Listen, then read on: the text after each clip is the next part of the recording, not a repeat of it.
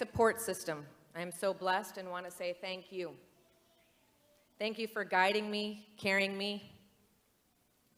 Here it comes. Carrying me when I need it and helping me to be the very best at just about everything I've ever done. You are rock stars, and I love you.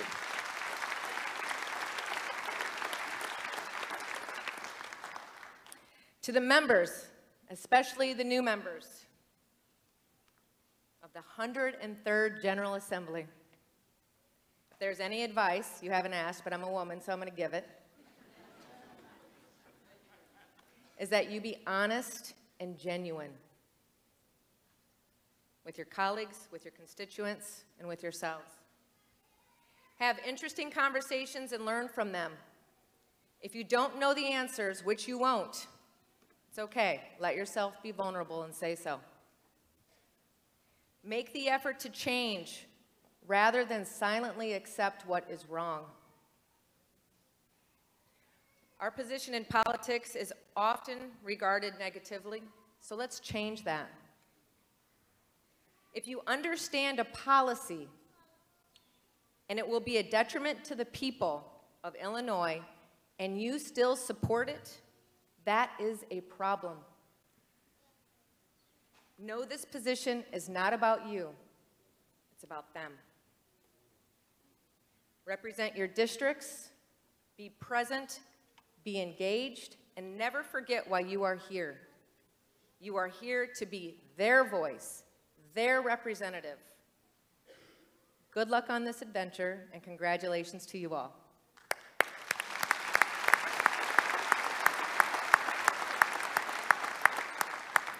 As we approach the new General Assembly, we see historic changes in leadership. Surrounding the redistricting process, we now see a wholesale change in who is leading all 4 caucuses in Springfield for the first time in more than 50 years. With that comes great responsibility and opportunity. In 1876, the first African American was elected to the Illinois House of Representatives, John W.E. Thomas.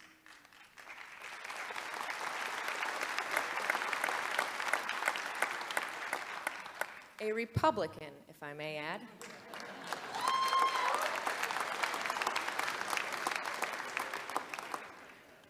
Forty-six years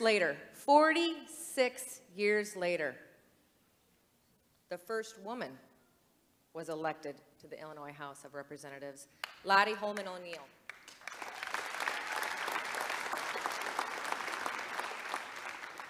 Also a Republican.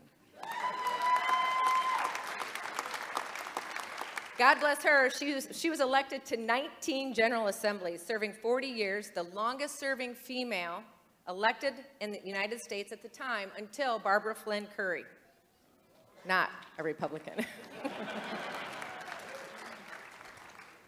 She surpassed her by being elected to her 20th term. Today, in 2023, in the 103rd General Assembly, and on this stage, standing together as we did in 2019, when we nominated our leaders, Speaker Welch and I will lead our respective caucuses. I tell you this history because Illinois is and has always been a state of possibilities and opportunity. But our systems of checks and balances is at risk with increasingly one-party control of Illinois state government. Long held respect by those who value democracy, our system of checks and balances between our co-equal branches of government is unbalanced and unhealthy for us all, Republicans, Democrats, and independents. We have an opportunity with leadership changes to reimagine what we expect from our state government. We must prioritize the co-equal nature of our government and prioritize fulfilling the constitutional duty, one which supersedes party loyalty or providing those checks and balances.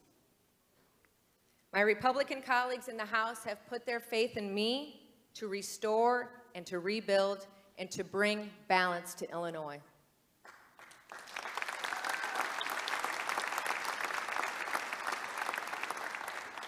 It will be difficult, but we will claw back in the wake of the worst gerrymandered maps in the country.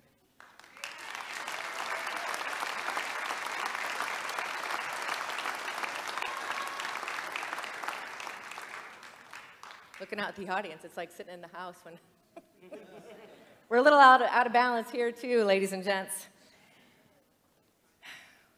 We must take the lessons we have learned from the past to politically and structurally reform Illinois, providing a brighter future for our families. Illinois families are leaving, and I would say due to the growing size of our government and the byproduct of bad policy. Illinois could be flourishing. Let's put politics aside and come together, work together to decrease the high cost of government and crushing mandates and regulations on our schools, on our business, and our communities.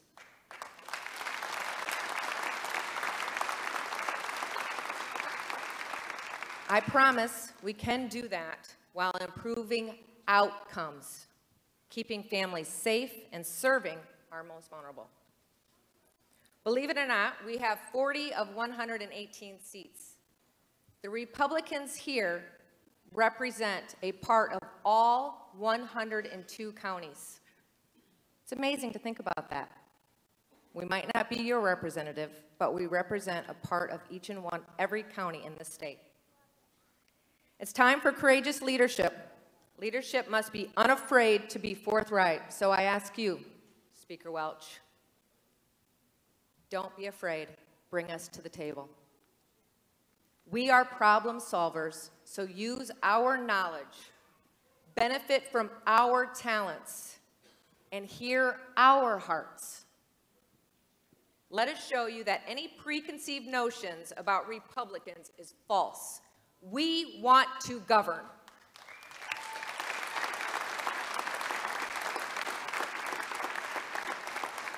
So I ask you, please don't disregard our value. Together, Speaker Welch and the members of the 103rd General Assembly, let's look to the future. Let's put aside political agendas and do what's right. Let's make Illinois a better place to work and raise our families. And the only way to do that successfully, Speaker Welch, is to join me to be accessible, transparent, and honest, to bring our caucuses together to frame real solutions. Please take note, and please follow my lead by example and how short my speech just was. Thank you all so much for coming today. I appreciate it. We need you more than you ever know.